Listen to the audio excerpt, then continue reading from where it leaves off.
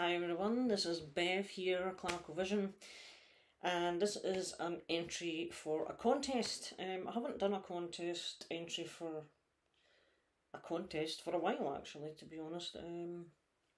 Something I just not really been looking out for, I guess, or seen anything happening. But one of the channels I follow and I have followed for quite a while is MegaJeff over at MegaJeff's Rock Hard Vinyl. He just very recently, a few weeks back, passed the 1,000 subscribers mark for his channel, which is fantastic. Congratulations, Jeff, and it's well deserved because you have a great channel. I enjoy watching your content and how you put your videos up. Always interesting.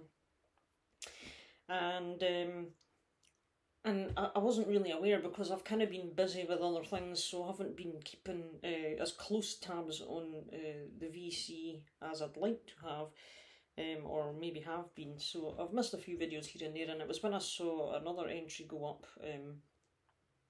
someone else's entry. I thought, oh, is he hit over the 1,000 or whatever?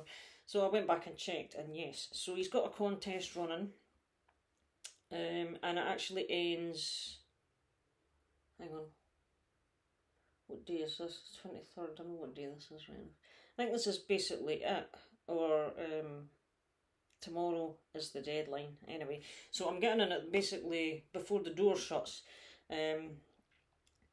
with this. Hopefully I've made it in time. I'm sure it's today or tomorrow's the cut-off, but anyway, it's pretty simple. You need to be a subscriber, etc. You have to make a video, and he's asked you to show a couple of albums. I think it's just two, relating to the word Q.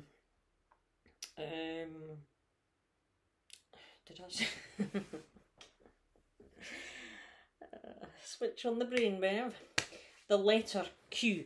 Now, well, that means you have to show an album where the band or artist's name has a word that begins with a Q in it, or the album title of an artist where the name of the album title has a word in it beginning with Q as well. And I knew I had a couple off the top of my head, so I thought, yeah, I can do this. But I went through pretty much most of the collection to see what else I had. And so I've pulled out about 5 or something. So I'll just get in and show them now and get on with it. So, yeah, first of all, I've got 2 CDs out. This is Marta Gabriel's fairly recent release from last year, 2021. So Marta Gabriel, Polish lead singer of Crystal Viper as well. And this is her solo covers album of female fronted or female artists. So it's called Metal Queens. There's the Q there, and Queens. And the next CD I found was Velvet Viper, a classic German band, formerly known as Z Jago. Well, they kind of reformed out of Z Jago. And so this is another album title, which is The Fourth Quest, and here's your cue here. The Fourth Quest for Fantasy is that album. And that was, I think it came out originally, was it 1992 or something?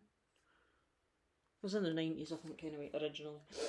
Oh, because it doesn't actually state on the back. And I feel like I'm going to sneeze, so apologies there. And for the vinyl, Jeff showed this in one of his examples himself. Q5, Steal the Light. I do have another album of theirs as well. So this is from the mid-80s, isn't it? Early to mid-80s. So Q5, the name of the band. Another band from late 70s, I think they initially formed. And this is one of their early albums. This is a British band called Quartz. And this is Against All the Odds. So this album's from about 1983. Really good band.